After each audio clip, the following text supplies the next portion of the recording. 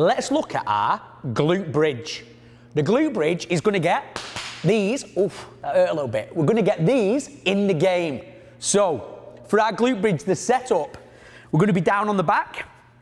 We're going to have our feet about shoulders width apart, and the full foot is going to be pushing into the ground.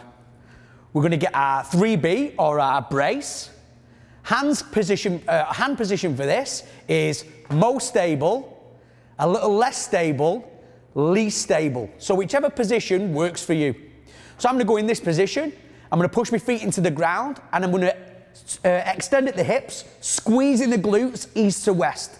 In that top position, I can hold for a positional isometric, 3, 2, 1, and come back down to the start position again. Things that you want to watch for, you want to make sure that you maintain center pressure on the foot, and that when you extend, you don't go into hyperextension. Otherwise, we're going to cause a little issue with the low back potentially.